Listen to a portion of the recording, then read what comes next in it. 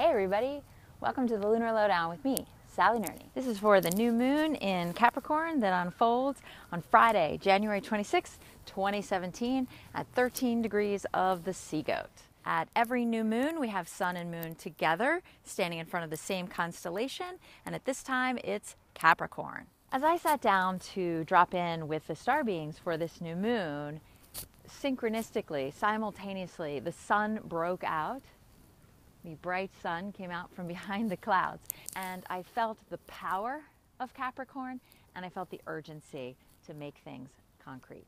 I also saw a bunch of adorable little goats. Yeah, the whole herd of little goats. Bah. Do goats? Bah.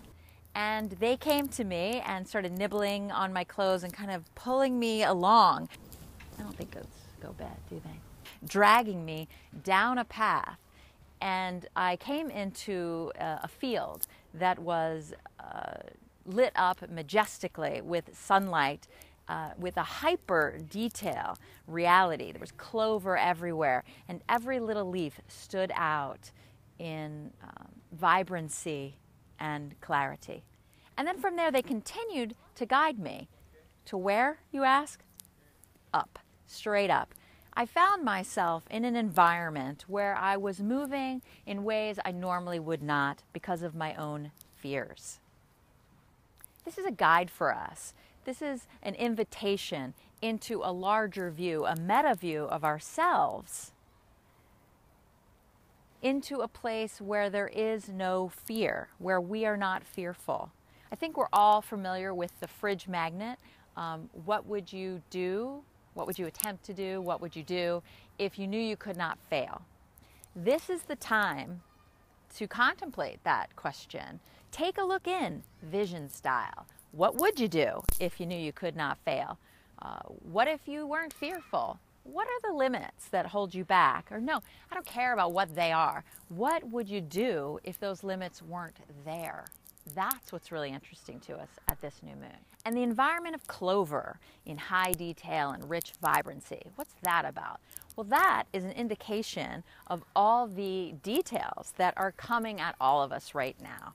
This visual splendor, the details, they can bewitch us and draw us in until we're really busy and we're moving a lot, but are we actually getting anywhere? The goats are here to help us.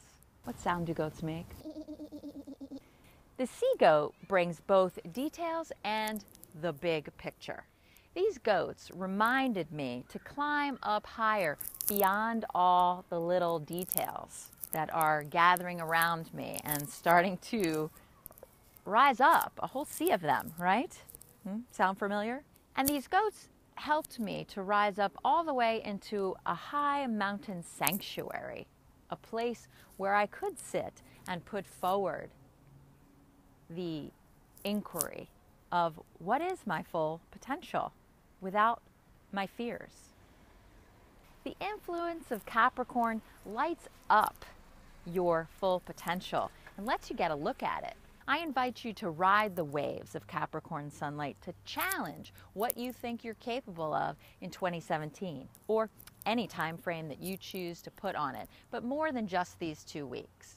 If the details are getting you down, let me share another part of the vision in which this herd of goats was just moving through all of that clover, just chewing it up very quickly. And this is to remind us that, hello, we have allies.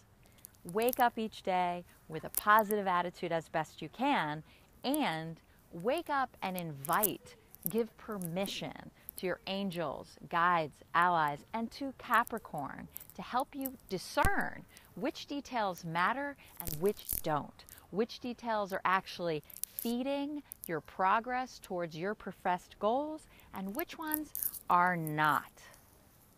And when I say details, I also mean emotional content, right? The details of our own consciousness, our mind, our heart, the things that are bubbling up, the drama. These also can use the same medicine that Capricorn's offering of discernment. Because now, more than ever, the emotional and political landscape is clamoring to swamp you with titillating, visually exciting, super important information filled with details for you to watch, absorb, and learn, to research, figure out more about, ask more opinions of. Now, more than ever, our attempts to be effective and not just swamped, to be balanced and not just buried. These are our challenges now. I saw how the SeaGoat found foundation and roots regardless of mountain or sea. I felt the stick-to-itness and the willingness to simply roll up one's sleeves, bring the next task to hand, and move into it with a sincerity of heart, a commitment to one's long-term goals, and a purity that was really quite charming.